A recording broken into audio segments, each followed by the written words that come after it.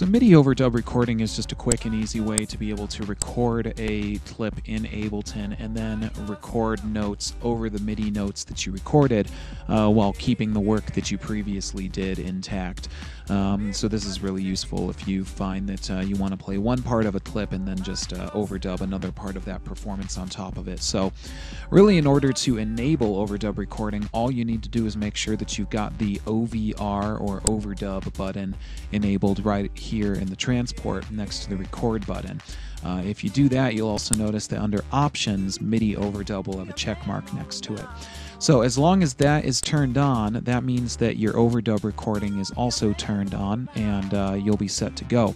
Now, at this point, if I start recording a clip, just using my MIDI keyboard here, I'm going to record some MIDI notes.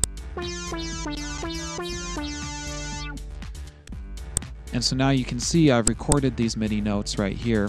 But if I want to add on to these, all I've got to do is make sure that my track is record enabled, and of course that I have OVR, overdub recording, clicked on right here. Then if I hit play on that clip, I can just record more MIDI notes on top of it.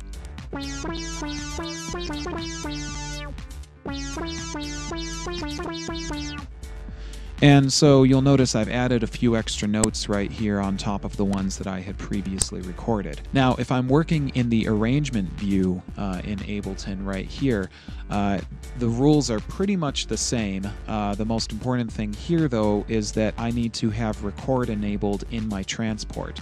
So if I want to be able to do MIDI overdub recording in the arrangement view right here, I need to have record enabled on the track that I am working with, and then I need to have record enabled in my transport.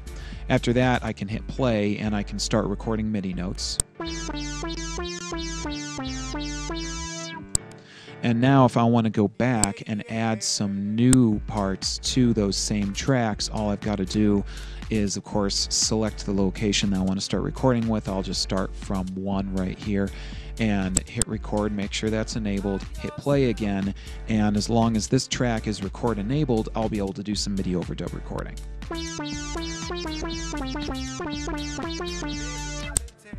And that's it. So that's pretty much how MIDI overdub recording works. Again, it's really useful, especially if you find that you can get one part of a performance locked down fine, but you just can't get the other part recorded at the same time. Just play that one piece and then go back and do some MIDI overdub and record the other part of your performance, and you're good to go. I hope this has been useful to you guys, and I'll see you next tutorial.